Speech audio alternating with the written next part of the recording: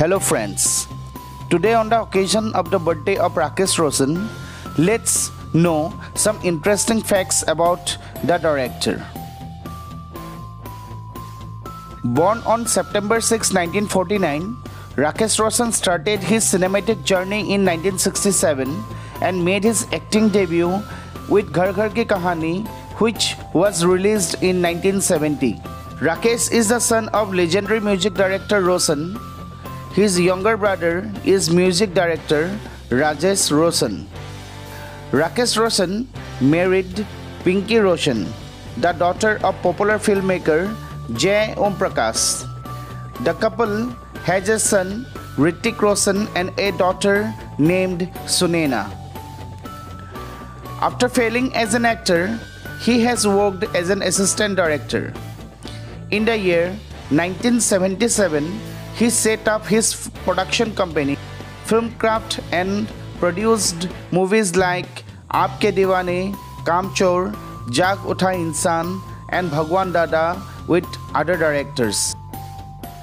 Rakesh Roshan's first huge success as a director came with Khud Garz in the year 1987. The movie, which narrated the story of two friends played by Shatrughan Sinha and Jitendra, was a blockbuster. Filmcraft became Filmcraft Productions India Private Limited in the year 1999. Rakesh has made memorable movies like Khun Bhari Mang, Kishan Kanhaiya, King Uncle, Karan Arjun, Koila, Kaho Na Pyar Hai, Koi Mil Gaya, and Krish. All movies directed by him start with the letter K. Rakesh shares a very special bond with his son Hrithik Roshan.